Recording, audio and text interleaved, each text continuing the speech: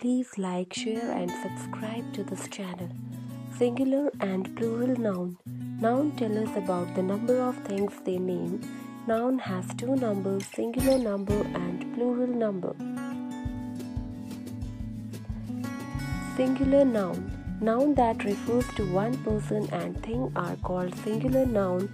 For example, a boy, a flower, a tiger, and an ice cream. Plural noun. Noun that refers to more than one person or thing are called plural noun. For example, boys, flowers, tigers, ice creams. To form plural noun, we have to add s with singular noun.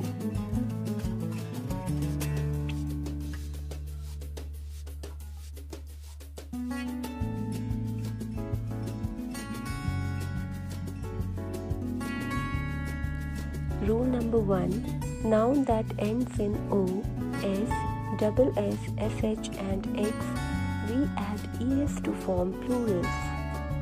Let's focus on examples.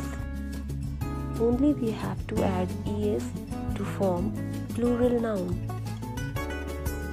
Hero, heroes. Mango, mangoes. Bus, buses. Glass, glasses. Class, classes. Brush, brushes.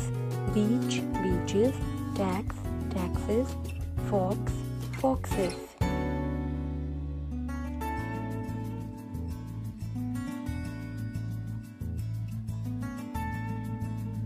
Next rule, noun that end in Y.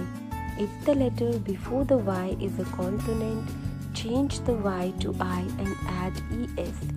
Baby, babies. City, cities. If the letter before the Y is a vowel, just add S. Key, keys. Toy, toys. Y is a consonant, before Y, E is a vowel, so only S we have to add. Next rule, nouns that end in F or FE, change F or FE to VES. Drop the word F and FE, instead of them, use VES to form plurals.